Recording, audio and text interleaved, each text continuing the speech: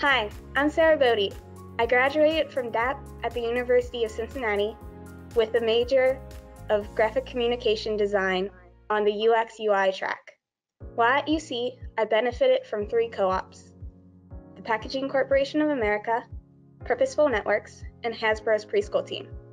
I also held a graphic design internship at UC's ELCE department while working on my senior capstone, which was an app for kids who have asthma that encourages them to use their daily inhaler properly and to form healthy habits.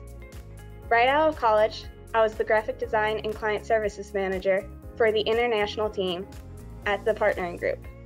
After receiving a raise and a bonus, my contract unfortunately expired.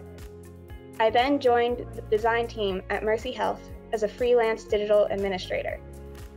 There, I created and managed a digital store using InDesign, Fusion Pro, and some Adobe JavaScript. Before starting at Mercy Health, I learned about the Apprenti program and expanding my skills from just front-end to full-stack development.